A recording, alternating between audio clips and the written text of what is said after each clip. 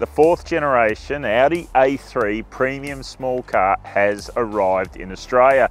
It's got more tech, more equipment and a higher price. Does the package still add up? Let's go and find out.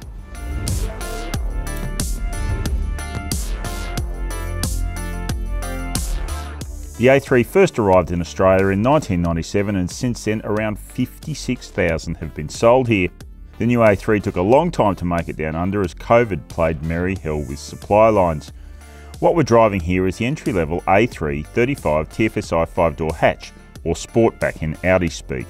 It's priced close to $50,000 by the time you get it on the road, and it's a direct rival for the likes of the BMW 118i and Mercedes-Benz A180. It's worth noting that deep under the skin of the Audi A3 are the same technical bones as the Volkswagen Golf and many other VW Group small cars. You are paying a premium for those 4 Audi rings.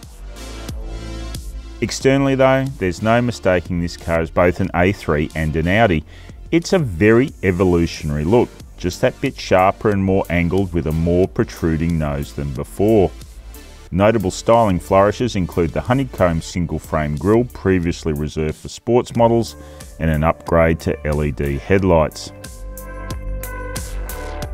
The powertrain of the Audi A3 35 TFSI is one of its most interesting elements. There's a 1.5 litre turbo-petrol 4-cylinder engine, but it's assisted by a 48-volt mild hybrid electrification system that adds power, adds torque and cuts fuel consumption, something we all appreciate these days. The engine drives the front wheels via a 7-speed S-tronic dual-clutch transmission. The new gear stub means manual changes can only be made via the flappy paddles on the steering wheel. Audi has built up an enviable reputation for luxury interiors, but the A3 is not in that mould. It's more functional than fancy. Sure, it all fits together tightly and looks modern, but the trim materials are nothing special and the driver's seat is flat. It's also manually operated and doesn't have lumbar adjust. Storage options are entirely adequate. All the options are here you would expect, including decent door bins, dual cup holders and a lidded bin. For this generation of A3, the touchscreen has moved from on top of the dashboard into the dashboard and it's been tilted towards the driver for the first time. It also includes Google services, including this satellite map view.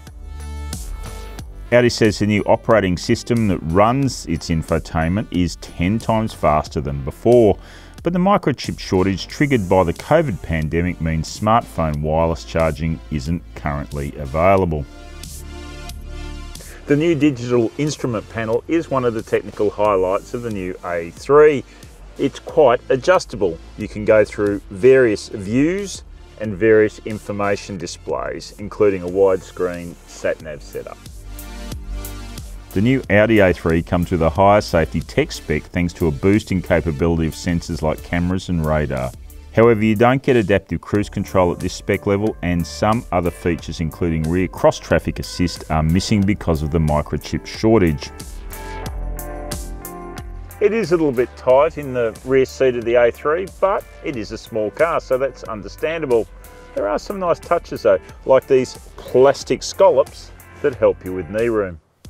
Any sense of premium presented up front is gone in the rear. There is limited storage and aircon vents, but no USB plug-in points. Boot space is about average for a small hatchback like this. Not having a spare tyre helps with space, but not if you get a flat.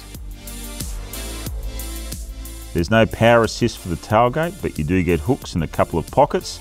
Split fold the rear seat and it grows to a really useful space. So far, the experiences of a premium hatch that maybe isn't that premium. Let's see what the driving delivers.